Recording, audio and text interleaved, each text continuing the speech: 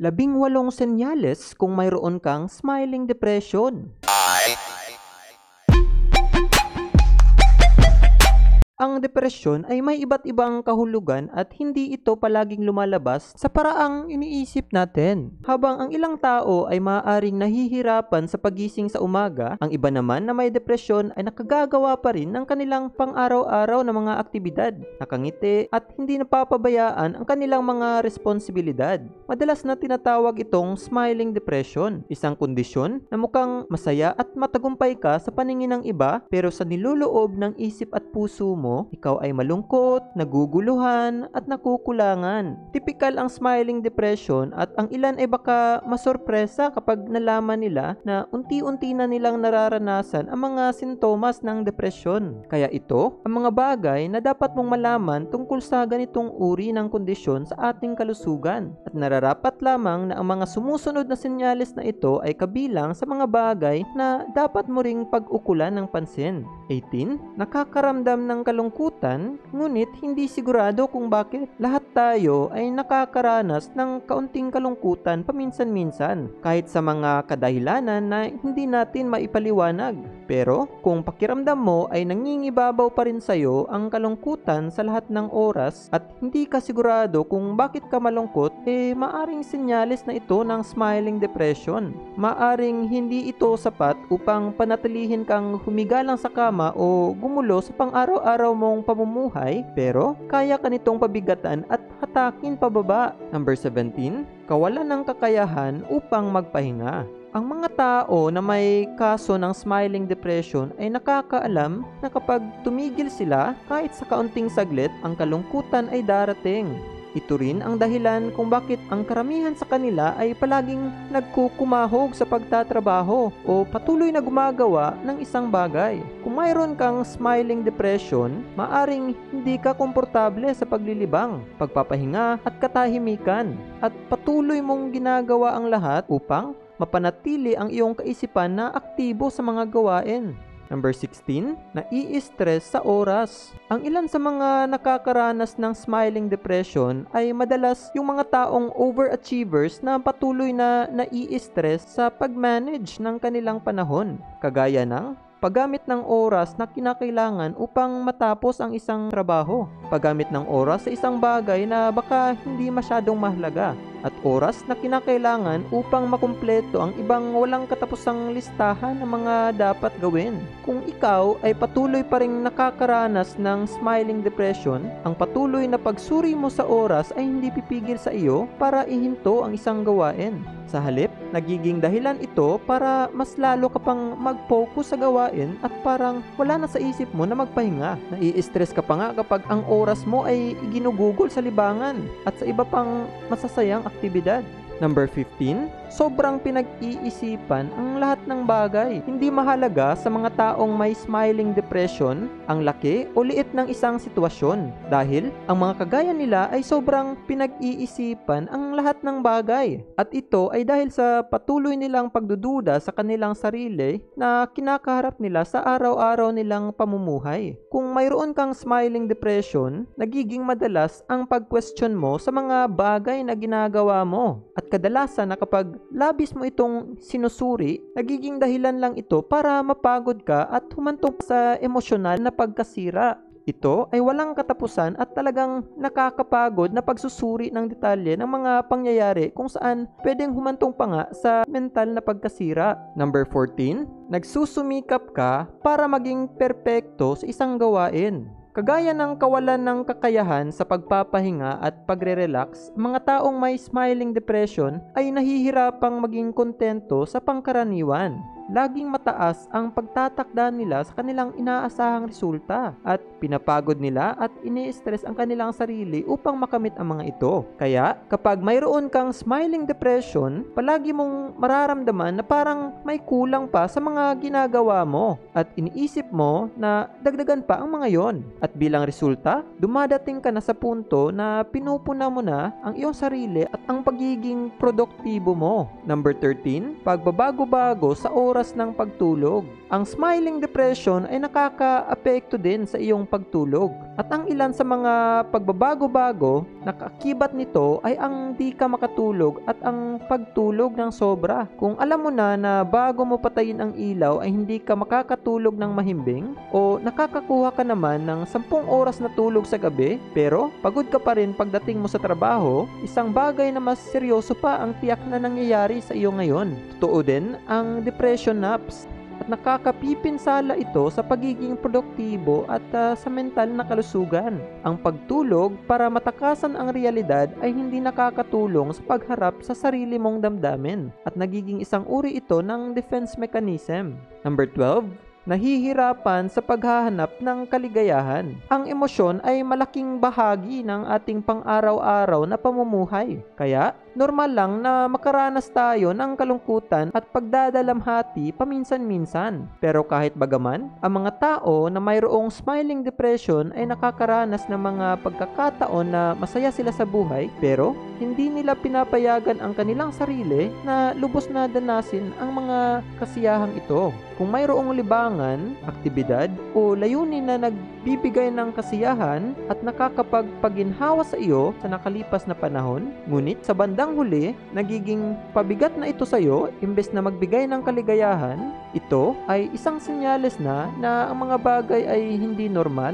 Maaari ka ring makaramdam ng pagiging manhid sa karaniwang sitwasyon na pumupukaw sa iyong emosyon at hindi mo maipaliwanag kung bakit nalulungkot ka sa mga sitwasyon na dapat sana ay itinuturing na masaya. Number 11, pagtanggi sa mga imbitasyon ng pakikipagsalamuha. Kahit bagaman ang smiling depression ay maaaring hindi mag-iwan ng pagkawasak at kawalan ng pag-asa sa isang tao, pwede itong makayupi sa kalidad ng buhay nila. Magpapawalang gana sa sigasig nila sa trabaho, pagpasok sa eskwela, at pakikipag-ugnayan sa pamilya. Ang pagbago ng iyong aktibidad sa pakikipagsalamuha ay maituturing na isa sa mga maagang senyales ng babala. Kapag mayroon kang smiling depression, pumupunta ka pa rin sa oras ng iyong trabaho at nakikihalubilo ka pa rin sa mga katrabaho mo. Pero sa labas ng trabaho, baka umiiwas ka ng maglibang kasama ang iyong mga kaibigan at palagi ka nang naghahanap ng dahilan kung bakit ayaw mong sumama sa kanila. Para bang gusto mo lang mapag-isa at ito ay humahantong sa pagdistansya ng relasyon mo sa iba. Number 10, pagiging labis na mapusok. Kagaya ng mga nabanggit ko kanina, ang mga taong may smiling depression ay nahihirapang maghanap ng pagkakataon para maranasan ang ganap na kaligayahan. Para malabanan ito, ang ilan sa kanila ay sinusubukan ang ilang matitinding bagay para lang masubukan at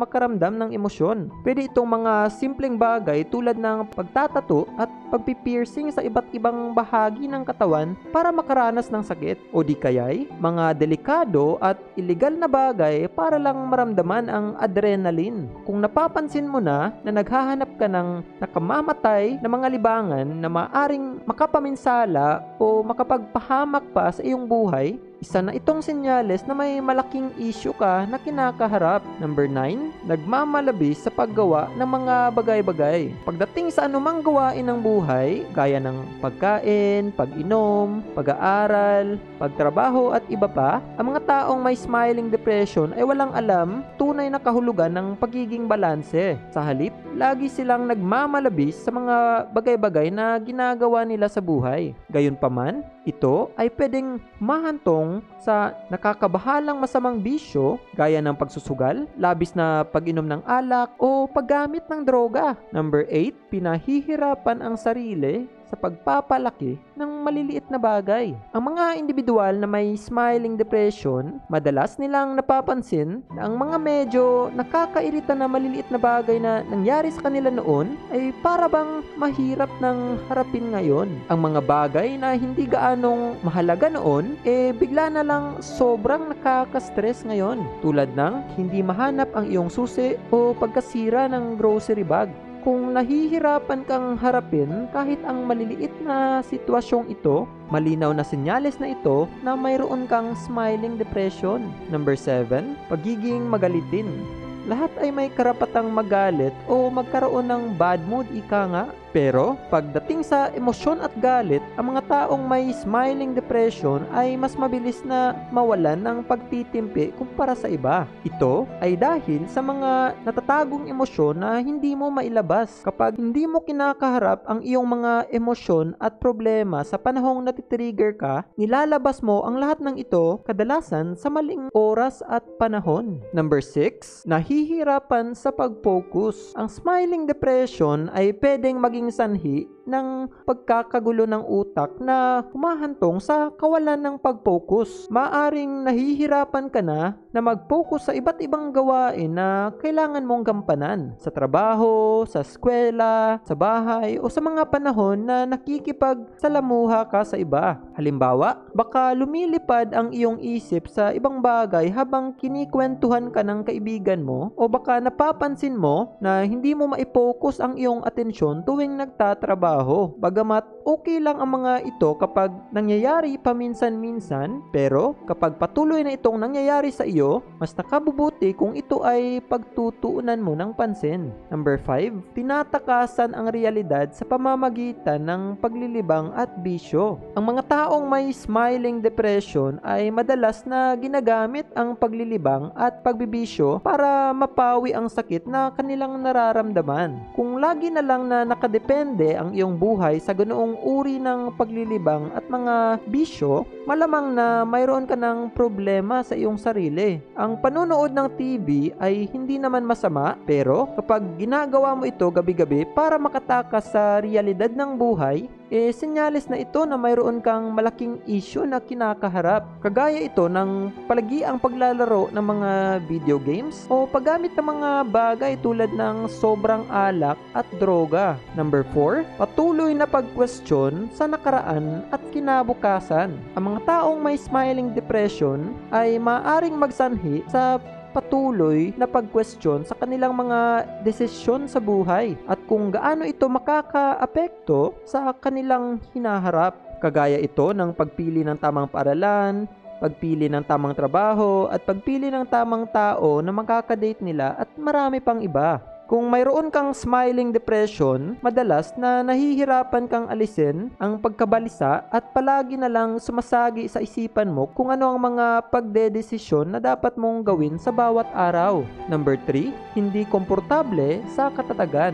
Ang mga taong may smiling depression ay hindi komportable kapag nasa estado sila ng katatagan. Sa simpleng salita, hindi sila komportable kung masyadong mabuti ang mga bagay sa paligid nila. Kung palagi kang naghahanap ng dahilan para hanapan ng mali ang mga bagay-bagay, pwede mo na ito gawing isang senyales dahil maaari itong humantong sa pagsasabotahe mo sa sarili mong buhay, sa relasyon mo sa iba, at kahit na sa iyong mga tunguhin. Number 2, pakiramdam mo ay hindi ka nauunawaan ng ibang tao. Karaniwan sa mga may smiling depression, ang pakiramdam na walang nakakaunawa sa kanila dahil hindi sila kumikilos gaya ng isang tipikal na tao na nalulumbay, may posibilidad na ginagawa mo rin ang ginagawa ng iba gaya ng pagpapanatili ng bahay, ng trabaho, ng kalusugan, at pakikipag-ugnayan sa kapwa. Pero ang tunay na laman ng nasa kalooban mo ay hindi umuugnay sa nakikita ng iba sa iyo. Number 1, pagkakaroon ng iba pang issue sa kalusugan. Kapag nakapailalim ka sa mga kondisyon ng kalusugan gaya ng diabetes o cancer, maaari itong maging sanhi para ma-stress ka na pwedeng humantong sa depresyon. Sa kabilang banda, ang depresyon ay nakakapagpababa sa posibilidad na makaligtas ka sa isang sakit na ginagawa kang mas mahina para madaling madapuan ng sakit. Sakit at kirot sa katawan na laging lumalabas ay maaari ding sintomas ng ganitong klase ng depresyon. Maaring sumasakit ang iyong balikat, sakit sa ulo na palaging nangyayari sa kalagitnaan ng araw, kaya't pagiging hindi komportable na talagang ayaw mawala. Kahit ang mga sintomas na ito ay hindi kasing lala ng mga major depression, tinatanggal pa rin ito ang kaligayahan at kasiyahan na siyang nais mo sa iyong buhay. Pero syempre, ang mga listahan na ito ng sintomas ng smiling depression ay hindi naman agad-agad na sumusuri kung may depresyon ka ba talaga o wala, dahil ang mga medical professional lang ang makagagawa niyan. Pero sana ang mga mga listahan na ito ang magbibigay sa'yo ng pangunawa tungkol sa kung ano ang nararanasan mo sa kasalukuyan. Ano sa palagay mo? Naranasan mo na ba ang ilan sa mga sintomas na ito? Paano mo hinaharap ang mga yon? Please comment down below. Kung nag-enjoy ka sa video na ito, huwag kalimutang i-like at i-share sa iyong mga friends. Para sa marami pang videos na kagaya nito, just hit the subscribe button and click the notification bell. At siguraduhin panoorin mo rin ang ibang videos namin. Thanks for watching!